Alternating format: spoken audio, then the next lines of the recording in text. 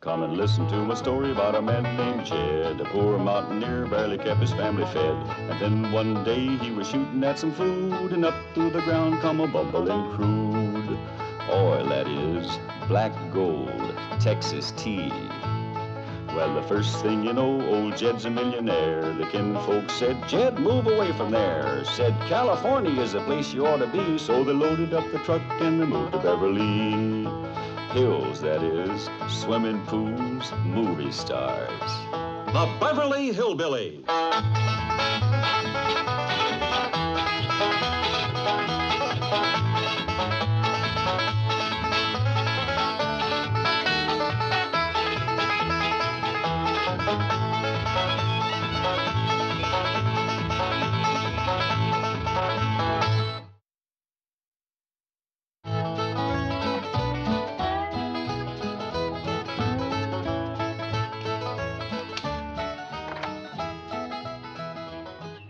Jethro out here? He'll be back directly, Granny. I got him running. Running where? Ooh, into town, back, uphill, downhill, around the golf pasture. What you trying to do to that boy? This morning you had him swimming up and down the cement pond like he was chasing a catfish. Well, I'm just testing him, Granny. See, he thinks he's got a hankering to go courting. Courting? Yep. Jethro? Yep. Ah, what girl is he hankering to court? Well, I don't think he's got a girl yet. He's just got the hankering. That young'un ain't ready for courting. Maybe he is, maybe he ain't. That's why I'm running him and swimming him. I figured to dull his edge a mite. Then if he still feels like chopping wood, he's ready. Yonder he comes. He don't look tired to me. Me neither. I don't think he's gonna be able to stop.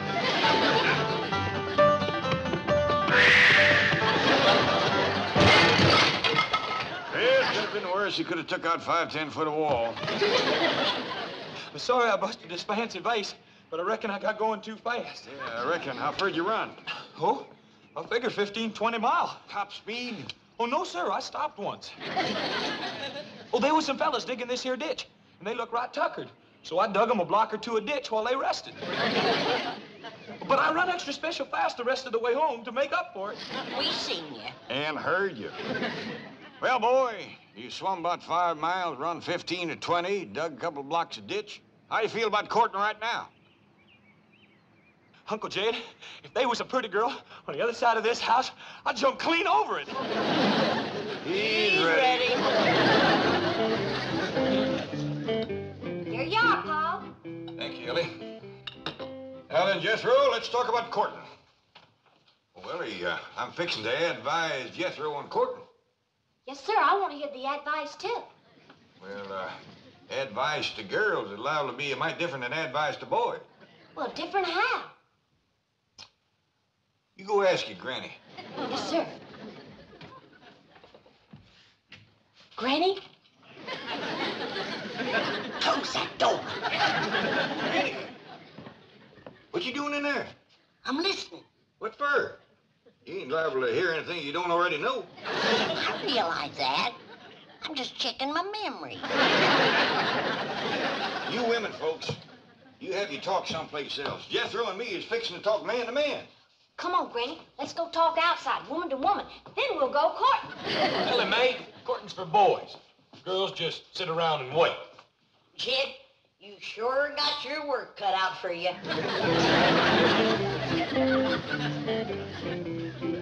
Now then, Jethro, how much do you know about courting? Well, it's kind of simple. You find a girl and then you marry her. Boy, I want to tell you something. There's a whole heap of in-between. Like what? Like finding the right girl, for one thing. Sometimes that ain't so easy. Well, Uncle Jet, how will I know when I find the right girl? Well, the way it happened to me, I knew just like that. I looked at her, she looked at me, and music commenced to play. Well, where was the music coming from? From our hearts, I reckon. Well, I ain't never heard no music come from my heart. Or no one else's neither. Of course not, because you ain't met the right girl yet. But when you do, you'll hear it. I heard a bell ring. Does that mean something? Means somebody is calling. Kid Clampett speaking. Hello, Mr. Clampett. Jane Hathaway here. Did I by any chance leave a large brown envelope there last evening? Yes, ma'am. Right here by the window. Good. I'll have Miss Trigo drop over to... Is Jethro there? Yes, ma'am. He's right here. I'll drop over and pick it up.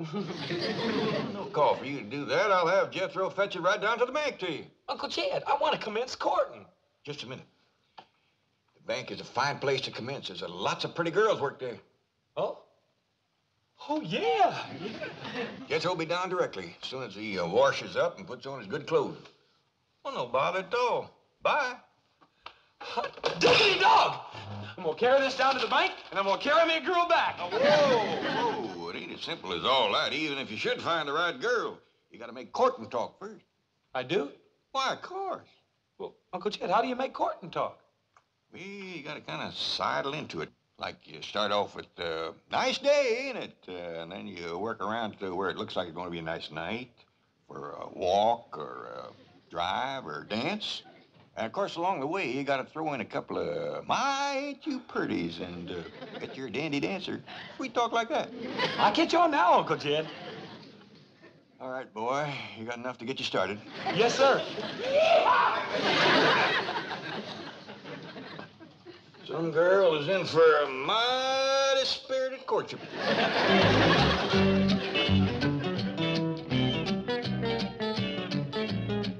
Oh, now then, type up a business expense voucher for last night's dinner conference. Food, $150. Beverage, $200. Entertainment, $15. Entertainment at a business dinner? Guest speaker. Gave a very interesting demonstration of the 27.5% depletion allowance benefits. I'd better make a note of his name. Of course. C.D. Laverne. Laverne C.D. That's right. Now, take a letter to, Excuse me, I'm sorry, but there's a Chickadee Laverne who insists on seeing Mr. Drysdale. Chickadee? Well, you tell old Chick I'll call him from the club. Call me nothing. You promised me cash on the barrelhead for the show I did last night.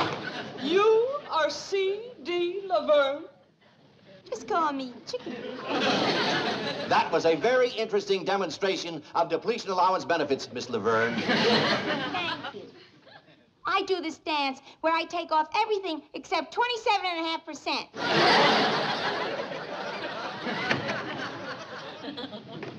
Howdy. Well, howdy to you. You're Jethro, aren't you? Yes, ma'am. You hear any music? No, should I? Oh, yeah. I should, too, but I don't, darn it. Well, if you'll wait, I'll hum something for you. Whatever you say, Chief. Oh, Jethro, how nice to see you. Oh, howdy, Miss Jane. Something wrong? No, just listening for music. What kind of music? Heart music. Heart music? Try me again, Jethro. Yes, ma'am. Janet, I'd like to speak to you in the pool. Pool? The secretarial pool. Let's go. I shall return, Jethro. Here you are, Chickadee. Oh, thanks, Mr. Drysdale. You know, for your next dinner, you ought to use my specialty act. The one I'm famous for. Mm-hmm. They bring out this great big egg. There's music coming from it. The MC says, "Here's Chickadee." And I pop out of the egg, and I go into my dance. Oh, cute, huh? Try the Chase Manhattan Bank. They love big eggs. You don't even have to hire an orchestra. Look, I got this little transistor radio. See? Watch. I tuck it in here. That's very interesting. Don't call us, we'll call you. Of course, for my specialty, I have to charge a little more. Those big eggs cost a lot of money. I'll keep you in mind. Oh, howdy. Hi. I hear it. I hear the music just like Uncle Jed said I would. Uncle Jed? Yeah, he said that I'd know you was the one just as soon as I heard the music. Oh, he caught my eye. Come on, let's go. Wait a minute. Don't rush me. Oh, I forgot. It's a nice day, ain't it? I mean, it's gonna be a nice night for a stroll, a drive, or a dance. I mean, you sure are pretty. And I bet you're a dandy dancer and lots of sweet talk like that. Come on, let's go.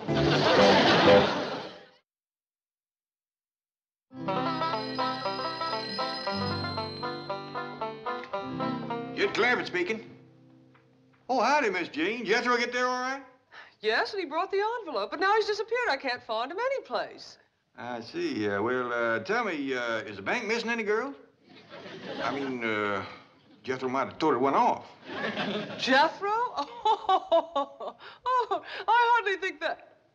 Wait a minute. There is one possibility. A girl from the secretarial pool who... False alarm? No girls missing. Oh, that's too bad. Well, thank you, Miss Jane. Bye. What's too bad, Jed? Jethro didn't find him no girl down to the bank. I told you that young'un wasn't ready for courting. Yeah, maybe just as well. I was worried I hadn't given him a good enough talk first. With Jethro, it takes a little extra. That's a fact. The last I heard, he thought his ma found him under a cabbage leaf. Well, I'll finish cleaning my rifle, and when he comes back, I'll take him hunting. That'll give me a chance for a real man-to-man talk. Looks like Jethro done all right. Found herself a girl. From here, it looks like he found himself a girl and a half. Hey, kid, is this where your uncle lives? Oh, yeah, me too. He must be a millionaire.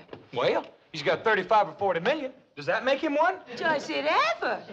Tell me something. Why do you drive this, truck? Well, I already run to town and back once today. Huh? Ooh-wee. That's a big one. Big strapping girl like that can sure help you with the housework, Granny. Housework, that girl can pull a plow. Let's go meet Uncle Sugar. Well, that's Uncle Jed. Yeah.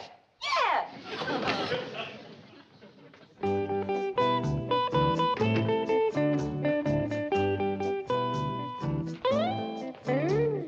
Gee, I finally made it. A private engagement in a big Beverly Hills mansion. Oh, hey, hold on. You're not engaged yet. That's right. Where's your uncle? Hey, Uncle Jed, I done found her. Come see. Here she is, Granny. Jethro, stop your bell and we's coming. Here she is. I heard the music, just like you said I would, Uncle Jed. The girl, the one and only, Miss, I don't know your name. Laverne. Chickadee Laverne. Howdy there, Miss Laverne, Chickadee Laverne. This here is Granny. Howdy. Howdy. You people live here? You own this mansion? Yes, ma'am. They found oil on our place back home, so we moved out here. Oh, you're one of those oil millionaires. I played all over Oklahoma and Texas. You don't say. Well, this here's my daughter, Ellie Mae. Howdy. Honey, I don't want to worry you, but your fur piece is moving. These here is possums. Ellie Mae, take them critters outside. I told you again and again, the house is no place for them. Yes, sir, Paul.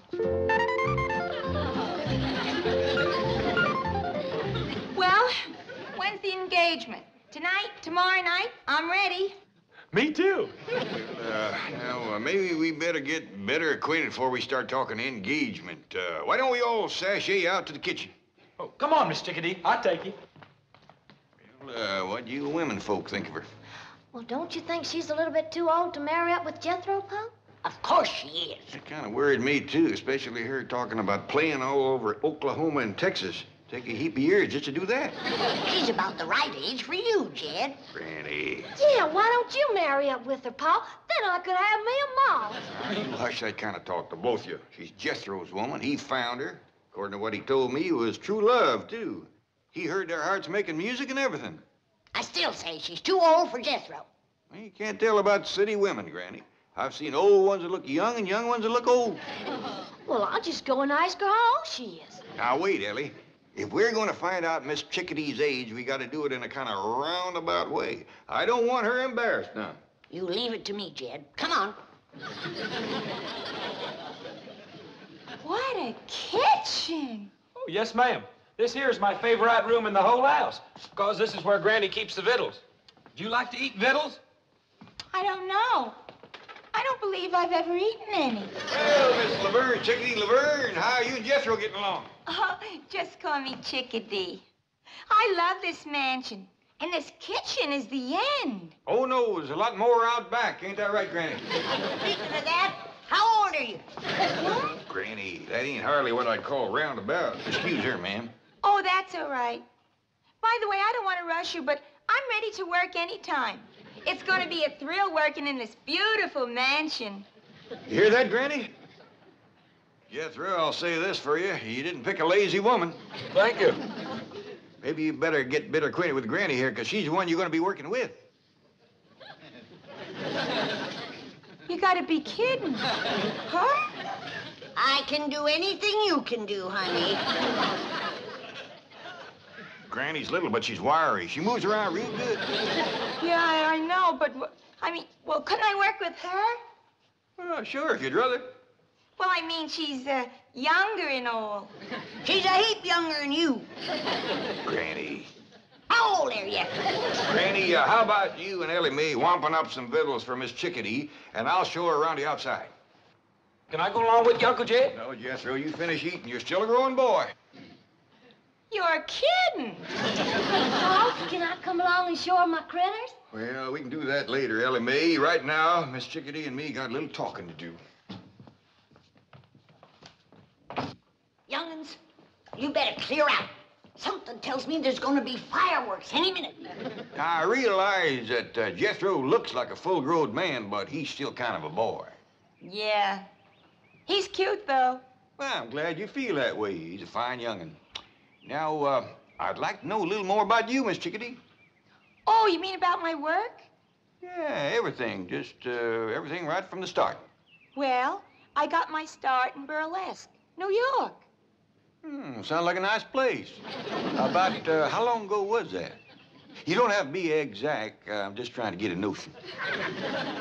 Oh, about 18, 19 years ago. Is that a fact? That's when I first broke out of the egg.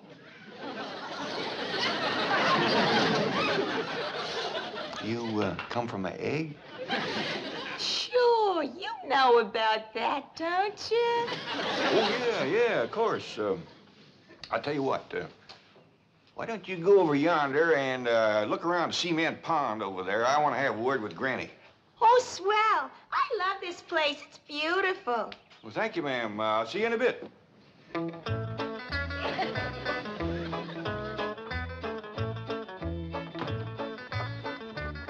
You know, Granny, maybe Miss Chickadee ain't the right woman for Jethro. Of course she ain't. She's too old for him. Well, ain't that so much. Fact is, she's only a little older than Jethro. Who says? She said. She told me she was born 18, 19 years ago in a town named of Burlesque, New York. Hogwash. She ain't no 18 or 19. Well, whether she is or whether she ain't, there is a bigger problem. What's that? Well, what with Jethro thinking he was found under a cabbage leaf, and her thinking she come from an egg, I just don't see much future for them two.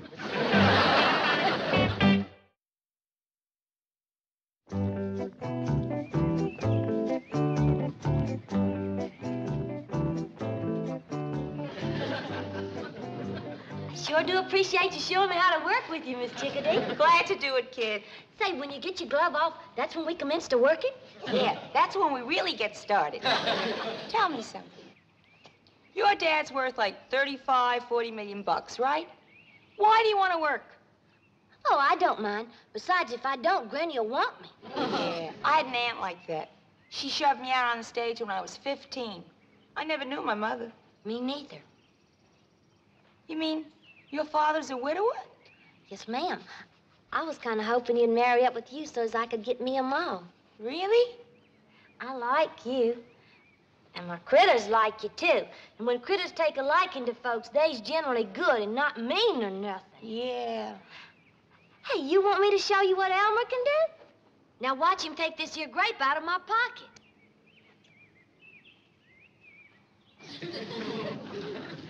Say, he sure is clever with those little hands. Could he untie a bow? Sure he could. Elmer, You and I may be working together.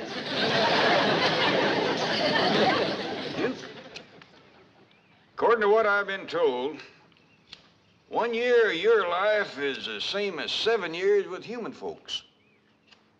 That ought to put you close to 100 years old.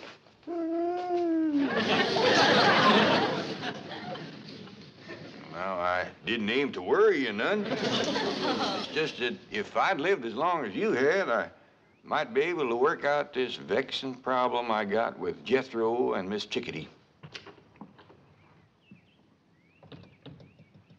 Well, if this ain't a fine howdy-do. You sit there a-whittling like you ain't got a care in the world, when your own kin is fixing to marry up with a woman old enough to be his ma. I'm studying on the problem, Granny. Well, you better study fast, 'cause as soon as Jethro is done eating, he's gonna want to commence courting.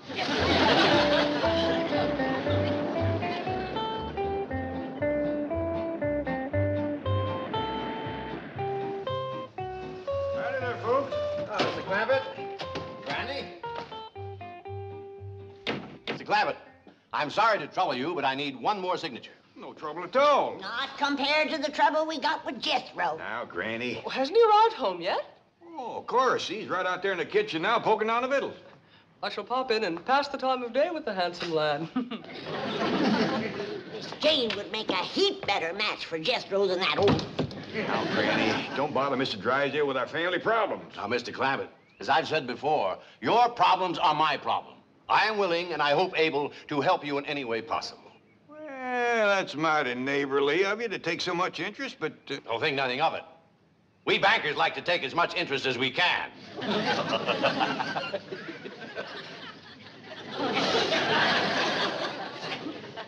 I was making a joke. Interest, banker. I suppose you might call that an inside joke.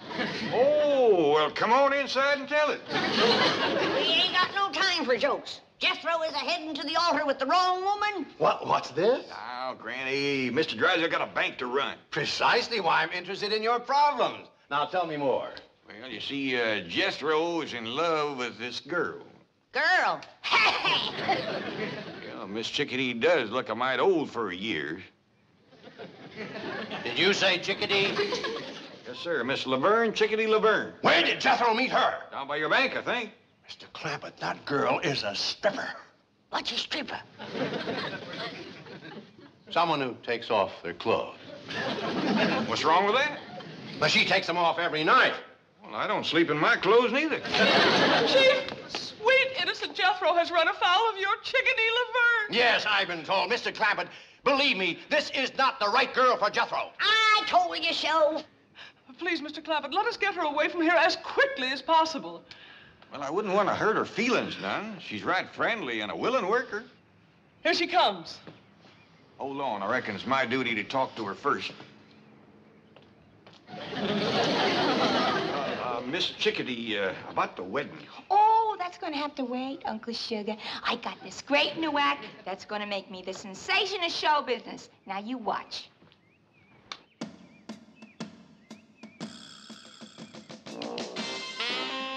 This is going to be a great act. The MC gives me a big intro. I walk through the curtains with this raccoon.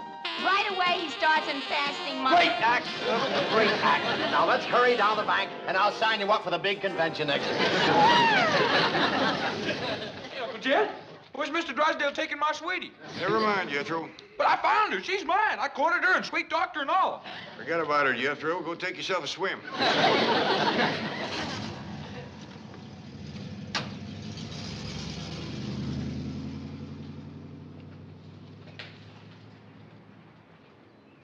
Well, we got shed of her. That's a blessing.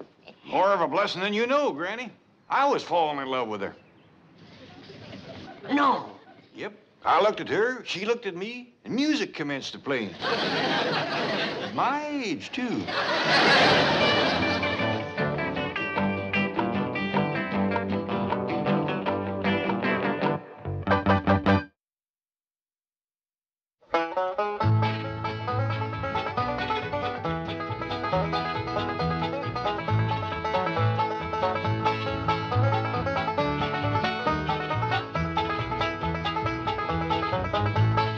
Now it's time to say goodbye to Jed and all his kin. They would like to thank you folks for kindly dropping in. You're all invited back next week to this locality to have a heaping helping of their hospitality. Hillbilly, that is. Set a spell. Take your shoes off. You all come back now. Here? This has been a Filmways presentation.